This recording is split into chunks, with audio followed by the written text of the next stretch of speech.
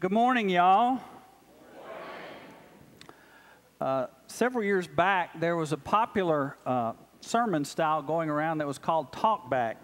And what happened was, after the sermon was over, the pastor would open up the floor for other people to talk.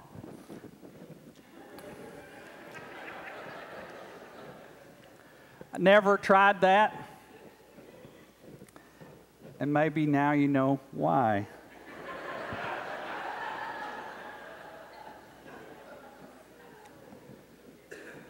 Our scripture today comes to us from 2 Corinthians chapter 12. 2 Corinthians chapter 12. I'm going to begin reading with verse 1 and read down through verse 10. If you have your Bibles, you're welcome to follow along with me. And if you don't, you're welcome to listen as we read about a vision that the Apostle Paul had and the thorn that he talked about that was in his side. 2 Corinthians chapter 12, verse 1.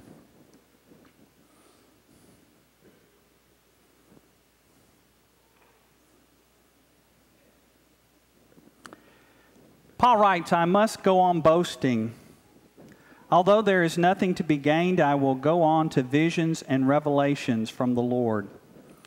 I know a man in Christ who 14 years ago was caught up to the third heaven. Whether it was in the body or out of the body, I do not know. God knows.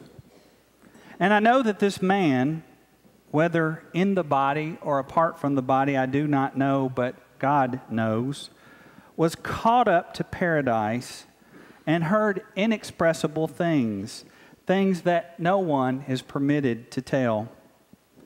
I will boast about a man like that, but I will not boast about myself, except about my weaknesses. Even if I should choose to boast, I would not be a fool, because I would be speaking the truth. But I refrain, so no one will think more of me than is warranted by what I do or what I say, or because of these surpassingly great revelations. Therefore, in order to keep me from becoming conceited, I was given a thorn in my flesh, a messenger of Satan to torment me.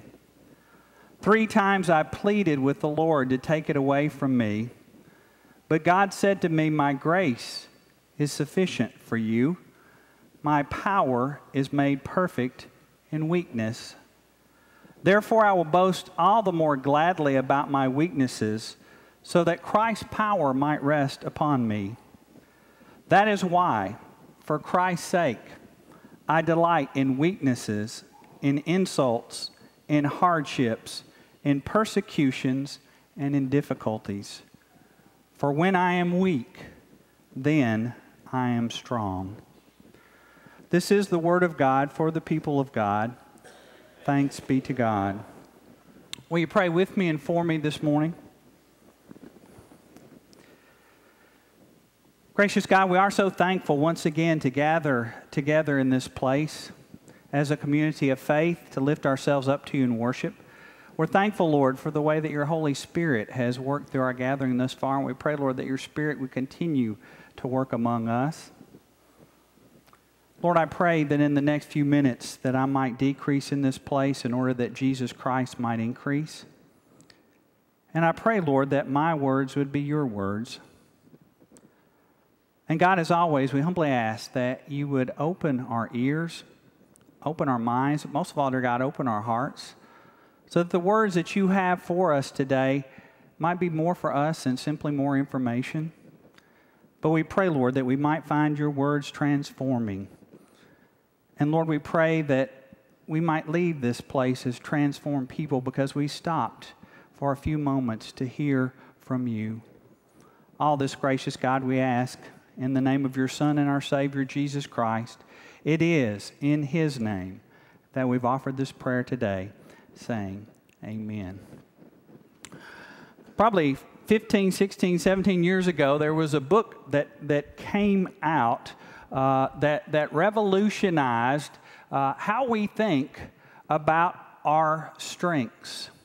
It was called Discover Your Strengths.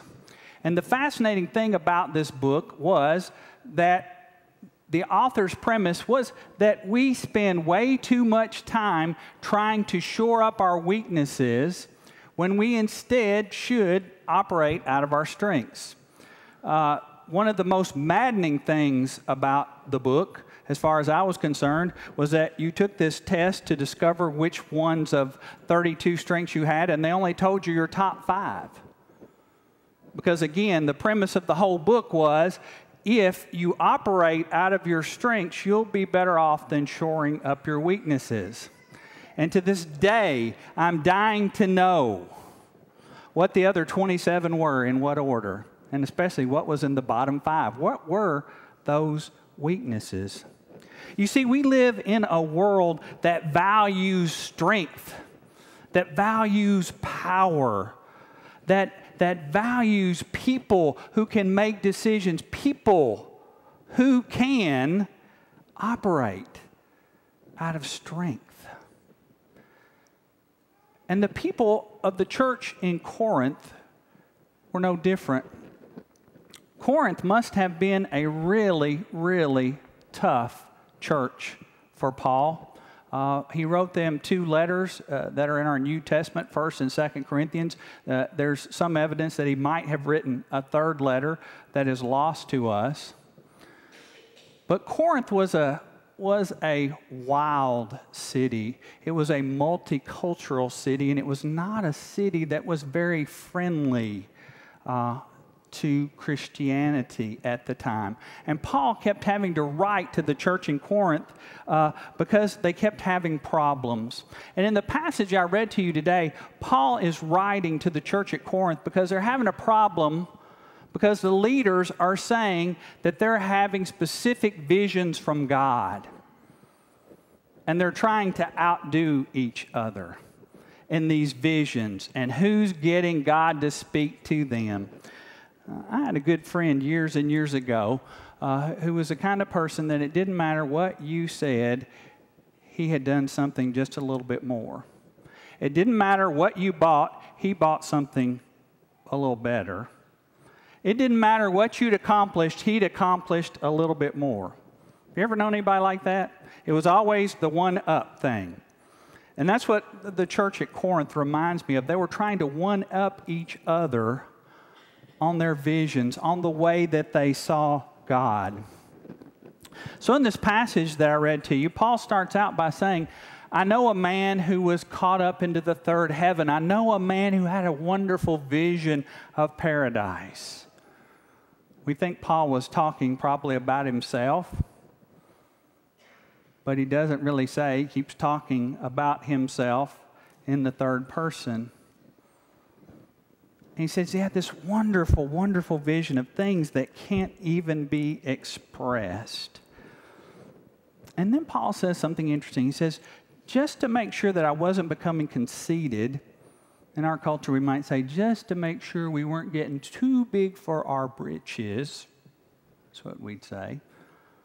Paul said that there was a thorn in his side. He calls it a messenger of Satan, something that kept nagging at him. For years, scholars have tried to figure out what the thorn in Paul's side was. Was it a physical ailment? Was it a mental ailment? Was there something else that was going on? What was going on in Paul's life? What was the thorn in the flesh? And I don't think that's the real point. The fact was that Paul writes, he said, I asked God to take it away from me 3 times. And what we expect to read after that is that after the 3rd time that Paul asked God to take it away, that God took it away, that it was gone. But the answer that Paul gets from God is fascinating. It's fascinating. God says, no, I'm not going to take this away, because my grace is sufficient for you, and my power is made perfect in you in weakness. My power is made perfect in you in weakness. It would be strange, wouldn't it, if we all went around boasting about our weaknesses, boasting about the things that we were weakest at, the things that we weren't any good at. I hardly ever go around boasting about the fact that I can't use tools like other men can. For some reason, My Father has the ability to look at anything and use tools and fix them. And if you want to hear a preacher cuss, hand me a tool. Hand me a tool. I can't figure out how the things work. They don't work for me, and it's a weakness. And oftentimes when there's a problem, if there's a problem with a car or something, I often go and I stand around and do this. And somebody will say, well, I think the thingamabob came out of the doodad. And I'm like, that's what it sounds like to me too. That happened to my car one time. You see, we don't go around boasting about our weaknesses because we think it's more important to be strong. But the truth is that our strengths don't bring us closer to God, do they? What we do well, what we're strong in, that never brings us closer to God. What brings us closer to God, what helps us to understand God's grace more than anything else, are our weaknesses, are the times that we fail, the times that we aren't who we could be, the times that instead of being strong, we fall flat on our face and our weaknesses are very apparent. In May of 2014, I got bronchitis. This was not a new thing for me. I'd had bronchitis. I usually got it at least once or twice a year. It's been happening for the last 20 years. I go to the doctor. I'd be sick for a week. I'd take a dose of antibiotics, sometimes 2, and then I'd get better. I was really sick for 2 weeks. I went and got some more antibiotics. I was sick for 2 more weeks, and I got to the point where I literally could not get out of bed. And if I did get out of bed, I could only be up for 2 or 3 hours before I was so fatigued that I had to go lay back down. And it would have been something if this lasted a month or 2 or 3.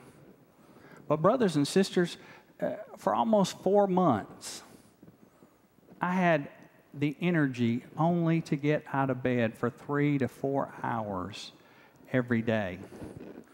The doctors kept running tests, and if you all have been through this, and some of you have, you know that when they don't know, they start looking for the worst things, and then they come down.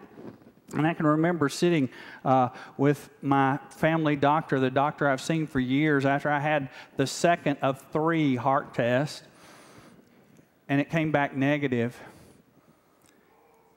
And the doctor said, well, that's good. He said, that's good. He said, there's nothing wrong with your heart. I said, good. I said, you can't tell me what's wrong with me. What's good about that? And for years, brothers and sisters, I heard people say that they struggled. They struggled with diseases that they sometimes could not get up. And what I thought to myself was, if your mind wants you to get up, you can get up. Until the summer of 2014, because my mind could not force my physical body to do anything. And as I laid around that summer, I got really angry with God. Because I said, God, I'm supposed to be doing some good work for you. I'm supposed to be out there doing some things for you, and I know how you work. All you've got to do is take your cosmic finger, come down here, run it across my body, heal me, and we'll be right back. So just any time. And nothing happened. And pretty soon I got angry, and then I got depressed. Because people were saying to me, if you wanted to get out of bed, you could. But the truth was, I couldn't. And I learned something very important that summer about weakness and about God's grace. Because you see, we think that God's favor, God's grace, is only poured upon us when we are doing what God wants us to do. But that's not what grace really is, brothers and sisters, and I found this out. God pours His grace out upon us even when we're weak, even when we've messed up, even when we can't do anything for God, which is the definition, the very definition of grace. It's God's favor. It's unmerited. In other words, we can't do anything to earn it. We can't do anything to get it to come. It's what God gives us freely. That's the very definition of grace. And ever since that summer, I've looked at strengths and weaknesses much differently. Paul understood that when God said, I'm not going to take these away from you, my grace is sufficient. My power comes in your weakness. Paul understood that what that meant was when you're weak, you have no strength of your own, and you must rely on God's strength, God's grace. And brothers and sisters, that's a powerful difference in how we often think things should be. We think we should be strong. We think we should be able to hold up. We think we should be able to do it ourselves. But God's grace comes to us when we are weak, when we are beat down, when we think we can't go one more step. That's when God's grace is most fully made present to us. And that's why, brothers and sisters, Paul was able to write in hardships, persecutions, trials, when things don't go well, when I don't feel well, when I'm struggling, I know that's when God does God's best work. And that's why Paul could say, when I am weak, then I am strong. Because it's only when I'm weak, when we're weak, that we can feel the full power of God's amazing grace falling upon us. Sometimes I know that there are those of us who struggle with perfectionism. We long to be perfect. We want to be perfect. We want everything to be perfect, everything that we say, everything that we do. And quite often, those of us who have perfectionistic tendencies, we won't even attempt something that we can't do 100%. And I hope that you heard what I just said. We won't attempt something that we can't do 100%, that we can't make perfect. But the truth is, friends, the truth is that God loves us just as we are. And God doesn't love us any less when we're weak than when we're strong, when we're sick and when we're well, when we've got everything together or when things are falling apart. God loves us just the same, just the same. And the truth is that when we are weak, it is when God's grace is most fully present in us. It's when we realize that we can't do it ourselves, that we can't be perfect, nor should we be perfect. It is then that we recognize that God is with us, that God walks alongside us, and that His amazing grace is what holds us up. And it's not about being perfect at all. Because the truth is, if you're human, you're going to make mistakes. If you're human, you're going to fail. If you're human, you're going to fall. That's the truth. The great hope that Paul gives us is that when we are weak, just like when he was weak, even when there's something that we ask God to take away and God doesn't, even at that point, God's grace is poured upon us even more than we could imagine. And brothers and sisters, it's not all about being perfect. Any of you who came in here today thinking that I was perfect, my wife Kim is here today. I invite you to just talk to her for a few minutes. She'll let you know that is most certainly not the case. But the good news is that I don't have to be perfect and you don't have to be perfect, because the one perfect person was Jesus Christ. And because of what Christ did for us, we have grace. And that grace is sufficient. It's sufficient, and it's made even more powerful in our weaknesses and when we are imperfect. If we could have the slide, please. There's this great quote from Brené Brown. I don't know if you all are familiar with her. She's an author. She's written a couple of books in the last few years. But I love this quote. Have the courage to be imperfect. Have the courage to be imperfect. Because when we're imperfect is when God is doing God's best work in us. When we are imperfect is when God's grace pours upon us and through us. When we are imperfect, we recognize that it doesn't matter how strong we are. What really matters is how graceful God is. Amen? It's not about how strong we are. It's about how graceful God is. Have the courage to be imperfect, because it is, as the Scripture says, when we are weak that we are strong. So if you're feeling weak today, if you're feeling not up to it, if you've blown it somewhere in your life, if you feel like you've fallen and you just can't seem to get up, then it's time to praise the Lord, because God's grace is indeed sufficient. God's grace is with you, and God's power is always perfected in our weaknesses. Because when we are weak, glory, hallelujah, when we are weak, then we are strong in God's grace. Amen.